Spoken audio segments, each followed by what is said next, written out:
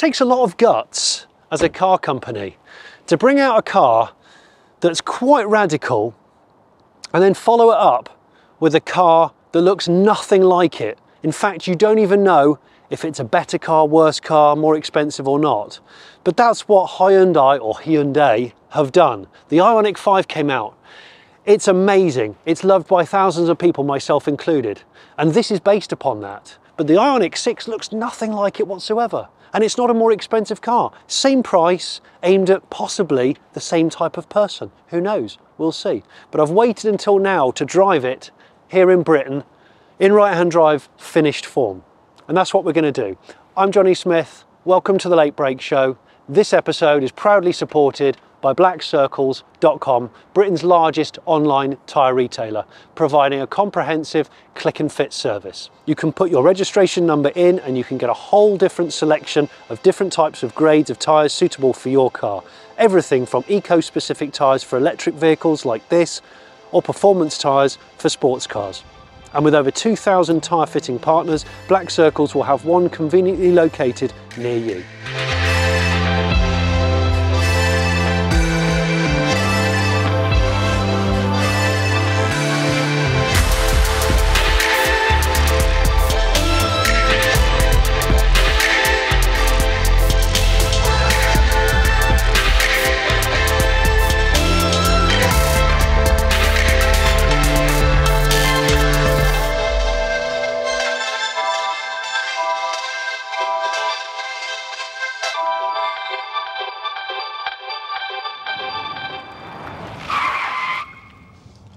Isn't it ionic, don't you think? Yes, because that's what it is. The IONIQ 6 has an awful lot of familiarity in it. It's not exactly the same as the IONIQ 5, but there is loads of DNA. I mean, for example, this steering wheel is IONIQ 5. The one difference being that the 4 pixels in the middle on the horn push are illuminated. And that's to give you the state of charge, but it also changes colour with the drive mode. So if you put it in sport mode, I think it gets all a bit aggro and red and grrr. So it's a quick reference for state of charge. And it's a stylish feature. You still get your little drive knob down here on the right. Looks like a giant cruise control stalk. And I still don't like the way it feels. Feels a little bit plasticky for me, but it's okay. And the other difference is, which is weird, is these sets of controls have been switched from the IONIQ 5 to the 6. So you've now got your volume on the other side and your cruise control on the other side, I think. So goodness knows why.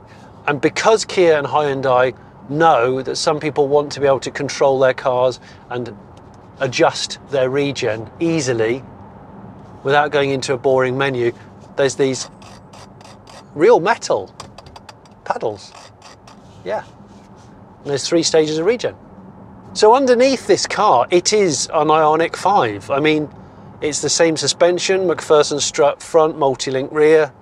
It's the same eGMP platform, the one that's shared with the IONIQ 5, the one that's shared with the EV6, blah-de-blah-de-blah. So it's odd, isn't it? Because when you see them parked next to one another, they do not look related at all. And that's a really bold move by Hyundai, because the IONIQ 5 has been a runaway success, and so many other manufacturers, like the sort of Mercedes, Audis of the world, they would just build another car that looks kind of the same but slightly bigger or slightly smaller. Not on Hyundai's watch. Oh no. Before I continue, I am going to just make it clear, I'm not doing a detailed external design walk around of the IONIQ 6 today, because I've already done it. When I first saw this car, I did a separate video about it, and I'll put it above my head right now.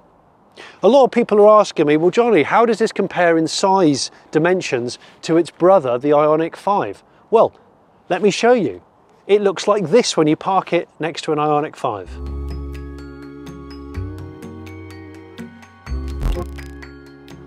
So there, they look completely different, but yet they are related underneath here. So the drivetrain is the same, you know, the voltage, 800 volt and battery system is all the same, but yet clothed totally differently. This is swapped the slab sides for slippery streamliner aero. And this finished car, it's interesting to me to look at it now out in the open, out in Britain. There's so many strange different design cues here, aren't there? The back end reminds me of Audi A6 a little bit, which I didn't like when I first saw the Audi A6. The roofline CLS Mercedes, the first gen one, which I thought was a fantastic car. I love the Merc CLS. This is not a really fussy, the only fussy part of the design I think is the back end. And I'm not saying fussy in a bad way, I think it's fascinating, but there's a lot going on at the back end. Let's have a look at the back. You got the pixelations as part of the design, which runs through both this and the IONIQ 5. But look what we got here, blatant kind of lifts from Porsche, which I love. You got a kind of a whale tail here, which has got a light bar integral to it, and it's corrugated. So that's sort of 80s Porsche. There's almost a bit of 70s 911 RS down here with a little ducktail, and then I feel 993 911 with these sort of pixelated thin bar which goes across there. All very cool to me, and it doesn't look any worse with age. I think it's still exciting. And then you've got almost bumper overriders, these parts here, which I think look bad in pictures, but in reality I'm okay with them. I think they look pretty good. What do you think? It is a strange looking car, but it's distinctive, and I'm down with that. So in the UK, Hyundai at the moment is only going to be bringing in the larger battery version, 77.4 kilowatt hour, this. But you can still choose rear wheel drive, single motor, which this is, this particular version, or all wheel drive, twin motor.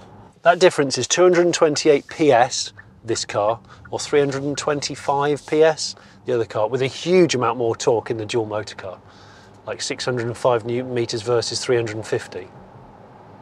Difference is 5.1 seconds to 60 versus about 7 to 60. If you've seen me driving the EV6 before, then you'll know it's a fantastic car in so many different ways. If you haven't seen my recent road trip in the EV6 GT, which is the fast one, I'll put a link above my head now. But what we do know from Hyundai, Kia's sister company, is that they are going to do a hot version of this. And they are going to do a hot version of the IONIQ 5. They're going to do an N series, which is their kind of hardcore line of vehicles. That's going to be interesting. I can tell you within a few miles of driving the 6, it's a firmer ride, and I'm not going to say hard ride because it's not hard, it's not crashy, but it's definitely firmer than the IONIQ 5. And the IONIQ 5 is more of a kind of a cushy, chilled out, not performance chassis setting, and that works for 90% of people 90% of the time. Now those bings are, I believe, a new mandatory feature which I wasn't aware of, which tells you when you're coming into a different speed limit. It comes up with the speed on the dash. Didn't know that until today. I thought I'd left my belt off, but I haven't, because I'm sensible. Oh, and one more thing. At the time of this edit, the IONIQ 6's Euro NCAP safety results had come in, and it was awarded best in class for a large family car. 5-star rating. Perfect excuse then to see some being crashed, but not by me. No. Cue poetic car destruction montage.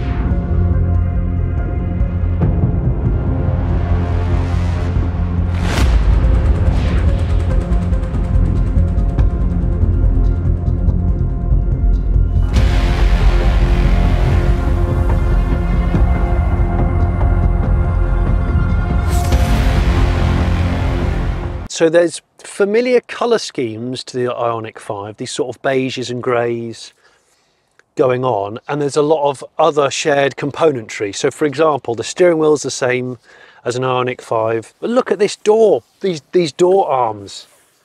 The handle is the full length of the car. It's this beautifully cut in, huge Bose speaker system, so the top of the range models get the Bose audio system. And you've got mood lights top and bottom, and of course translucent plastic door bins on the sides of the doors and in the middle of the console here.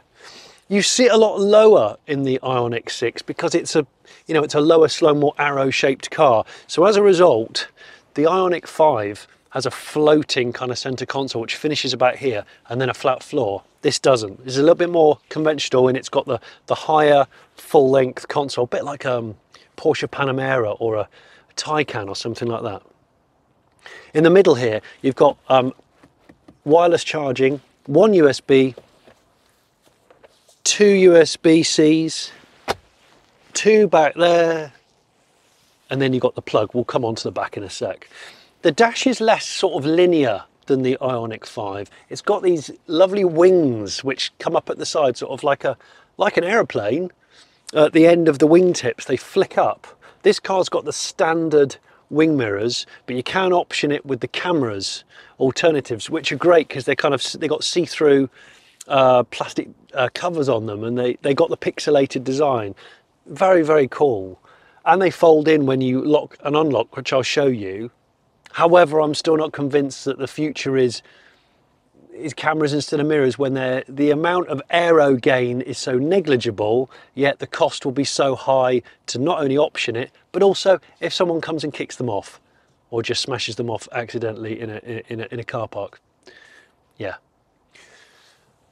The other thing is, I'm sure these seats are ever so slightly more figure hugging than the IONIQ 5. Maybe slightly more sporty and supportive on the sides. It's got like a rainbow kind of stitched material inside. I don't know what material it is, but what I do know is that the IONIQ 6 uses more recycled materials than the IONIQ 5. And there's some crazy stuff going on in here. Like this sort of rough finish, ordinarily I wouldn't like it very much, but it reminds me of those sort of high-end kitchen worktops. And then this is like a waxed fabric. And it totally reminds me of my mum's tablecloth that she used to put on the dining table when me and my brother were going to do arts and crafts with glue and paint and other dirty stuff. It's like that, but I'm saying this in a complimentary way because I think it works. It just works. 2 cup holders, deep storage there, another bit of storage there, which is just sort of scratchy plastic. That's rubberized, that's not. I think the quality here sort of varies really, and this car's not finished, but it's near as damn it finished. So you've got the familiar infotainment, 2x 12-inch screens, very similar, if not the same as the IONIQ 5. This time with the sort of brushed aluminium effect surround.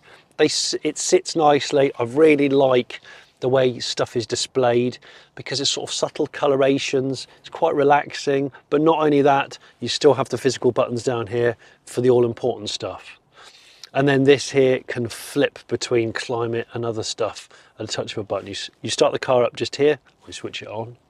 And it just like the IONIQ 5, it has a tray, a glove tray, a tray box. Instead of a drop down, it's a pull out, like a filing cabinet, which is slightly more useful. I love the fact, I've just noticed on the passenger side as well, you can move the passenger seat forwards and backwards with controls on the side so that people in the back can do that. And that is because I think they use a lot of these as taxis. Well, not the 6s, but certainly the 5s are used a lot as taxis. They're very practical. 2 important other things that the IONIQ 6 has as standard. A heat pump. The IONIQ 5, it's still, I believe, an option. And it's an important option to tick, at least in the UK. And secondly, as standard now, well, the 6 does, and I think the 5 does, is it pre-conditions the battery. It preheats the battery if the sat-nav is set to a certain destination charger. The EV6 GT does do that, the new version as well. Price-wise then, this thing starts at £46,000. And then the first edition is about £54,000, and that's, you know, the earliest car for the early adopters, as it were. And the Ultimate edition, which has, you know, the all-wheel drive Ultimate, is about 53. So once the kind of the run-out first editions have gone, that's what you're looking at. I'm slowing down because that person has a Rover P5B on their drive and a Peugeot 205 GTI and a wrecker truck all covered in algae. Oh my gosh, that's brilliant. I love a Rover P5B. This is so different to the look of the IONIQ 5. This is more actually akin to the IONIQ Remember, there was an IONIQ before the IONIQ 5, aka the wind knife, which I have mentioned before in previous features. And one of the cult following reasons for that car is because the wind knife is so efficient. It's so aerodynamically efficient. You can get the most out of every kilowatt hour. And there's a certain person that drives an EV and lives with an EV that just cares about efficiency. And if you care about efficiency, the IONIQ 6, I suspect, is for you. There's an IONIQ, there's an original IONIQ. That's the wind knife. This is a lower slung car, so I guess the cabin probably felt initially a little bit more cramped. I don't think it is more cramped, or it's certainly not at the front. But what I've noticed is because the car is more low slung and I want to sit more in it, you know, I want to kind of slip down in rather than sit on, I can't get the seat low enough because it doesn't go low enough for me. And I'm a tall guy. I tend to want to sit as low as possible in a car. So for you, it might not be a problem. But it's something I've definitely felt like I wanted to be a little lower in it. Tons of arm space though, because these door cards are carved right out. They've really made the most of the space. And there's a big ridge, you know, a handle that goes all the way along. But not only that, what I've noticed today is that here are the electric windows. It's just like the Suzuki Jimny. They decided to make the door cards thinner for more elbow room and more space, so they brought the electric windows inboard, and that's exactly what they've done this with the IONIQ 6. See, I really like the damping of this car. It feels more EV6 than IONIQ 5, but it feels to me like if I was blindfolded as a passenger, I feel like this would be, it's like being in a Jaguar or something like that, and Jags have always had extremely good damping, good settings on their chassis. Now this is the part of the IONIQ 6 that I was a bit worried about. You see you've got this amazing swoopy roofline, this streamlined roofline. Looks like it's had a roof chop. But does that mean that real adults can't enjoy the back end? Let's see.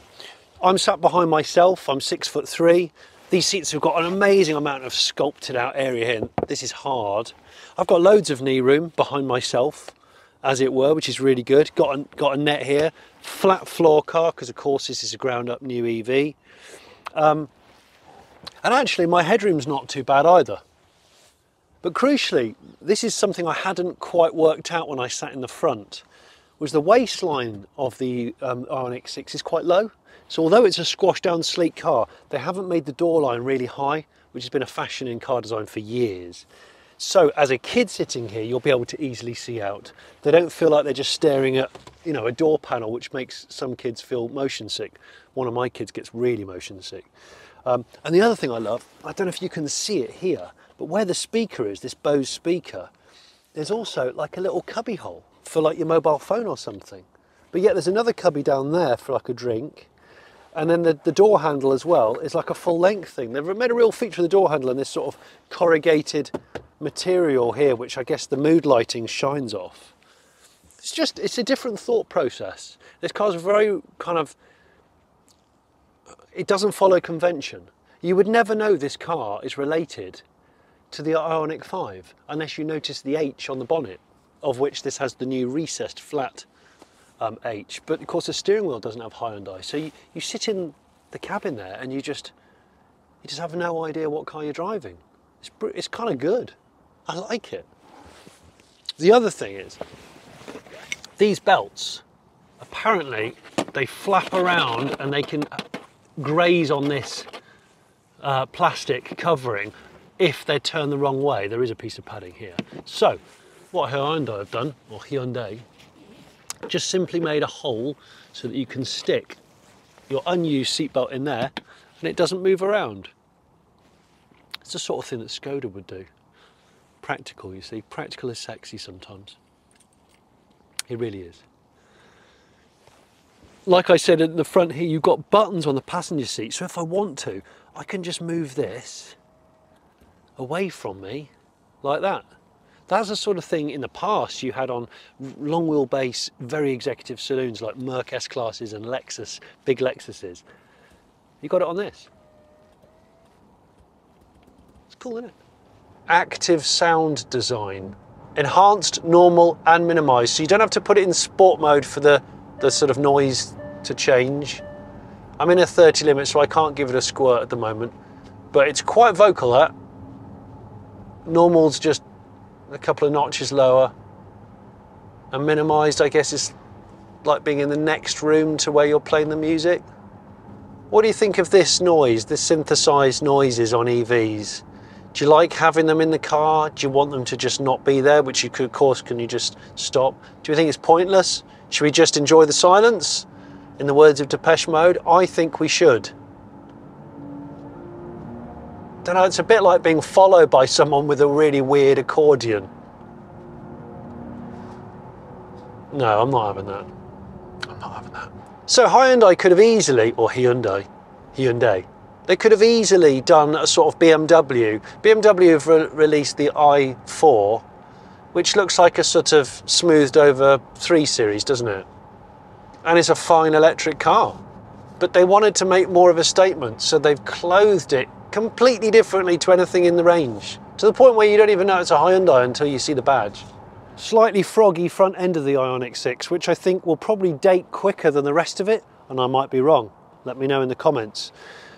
Pixelation daytime running lights here, active aero flaps here. These open in order to let more air into the battery packs to cool them down, or for the HVAC system. And these couple of sort of 2 creases here, one that goes over the top of the wheel arch, and then one that goes down the bonnet into this and around the base of the headlights. I mean, it's such an interesting car, isn't it? It couldn't be more different to the IONIQ 5. They could have easily just made a Russian doll and gone, we'll just make a smaller IONIQ 5, or we'll just make a bigger IONIQ 5. But Hyundai have gone, no, we'll just make it completely different. And this car doesn't sit above, remember, the IONIQ 5, it sits just alongside it. It's just an alternative. Cool. They're like a sort of pioneering fashion house, but yet beneath it all is still very practical. Still an everyday usable car. Where the IONIQ 6 really triumphs over the 5 is your range and your efficiency. I mean, Hyundai quote an average of about 4.4 miles per kilowatt hour, which is brilliant. And if it gets anything near that in the real world, I mean, today it's very cold, but that's impressive. And of course, the range, the WLTP range, is over 380 miles. So it's a good like 60, nearly 70 miles more than the IONIQ 5 with the same battery pack, you know, same drivetrain. That's big news. That's what happens when you have this slippery design with 0.21 coefficient. I mean, it is amazing. The more I look at it out in the real world, and I don't know if this is going to be the same for other people, the more I'm wondering whether the IONIQ 5 will stay radical and if this will start to tire quicker. I'm not tired of the IONIQ 5. To look at, it's still a DeLorean to me.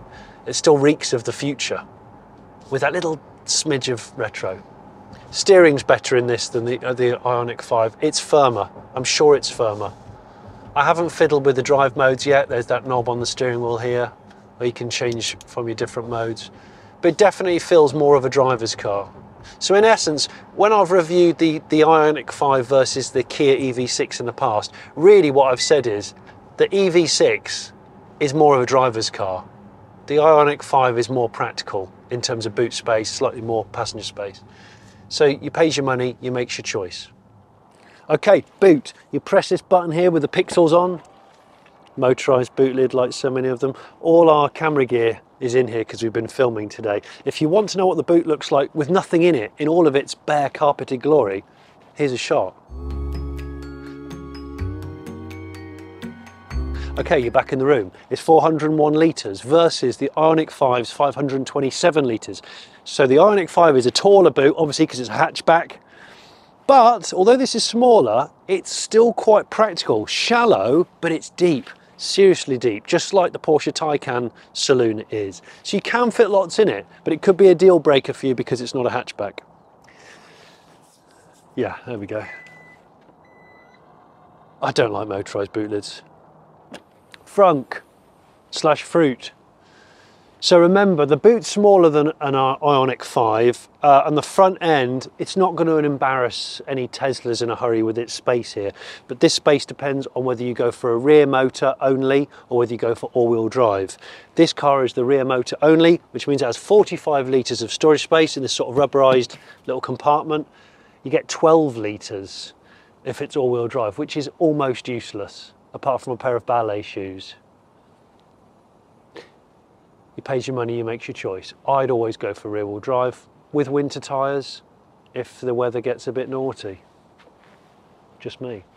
The rear-wheel drive entry-level car comes in at under 2 tonnes, which I'm not going to say is amazing, but in a world now where a lot of EVs with long-range batteries are over 2 tonnes, that's not a bad thing. If you're looking at one of these and thinking of buying one, what else would you consider? Well, you could consider, I suppose, the Kia EV6, but the Tesla Model 3 is a natural rival, I would say, and it's a saloon. The Polestar 2, that's a sort of saloony, hatchy thing. And the BMW i4, perhaps, and the Mercedes EQE. They're all a kind of swoopy saloon, aren't they, really? You know, the Koreans are making it very difficult they're making it very difficult for other manufacturers, because they deliver such a decent product that will suit so many people. I'd be really surprised if somebody drives one of these or an EV6 or an IONIQ 5 and isn't impressed. Now, I think Kia win when it comes to the e-Niro versus the Kona. I like the e-Niro better than the Kona in its current guise. EV6 is a better driver's car than an IONIQ 5. And this, I think, is probably a better driver's car. Well, it's on par with the EV6. The IONIQ 5 is a softer car. If you want to be a bit more engaged, you're a bit more interested in driving dynamics, choose this over the IONIQ 5, unless you value the boot space and the higher roofline a bit more.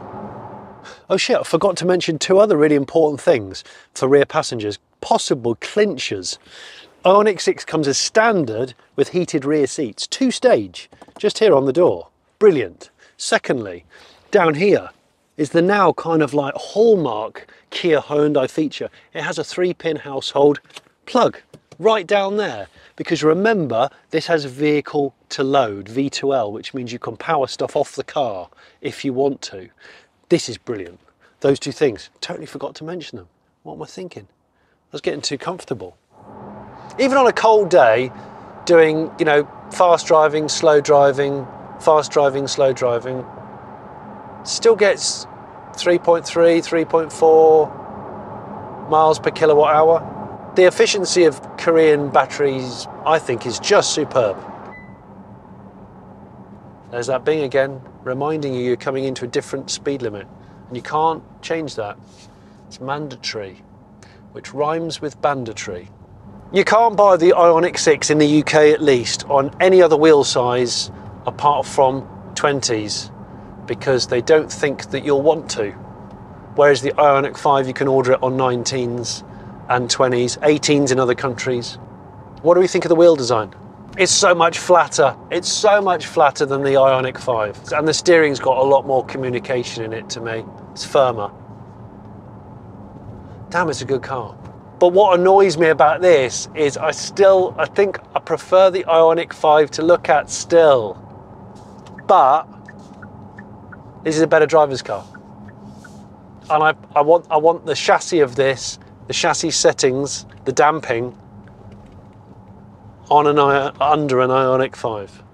I'm really pleased that Hyundai, whatever, has made the IONIQ 5 and then this, the IONIQ 6, neither of which are SUVs, and yet neither of which are kind of better than one another or more expensive than one another. They're like, if you've got the same budget and you want to do the same sort of jobs, but you just choose one or the other, and that's kind of what it is. How fascinating, how refreshing. Which one's better? I think they're just different.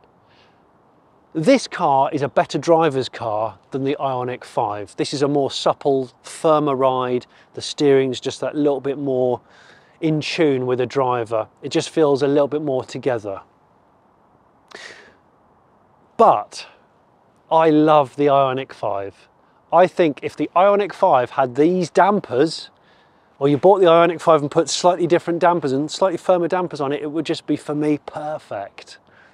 But both of them showcase this. They showcase that I believe Hyundai and Kia are still the ones to beat when it comes to electric cars that are not only bold, stylish and interesting, but also very, very practical in many ways.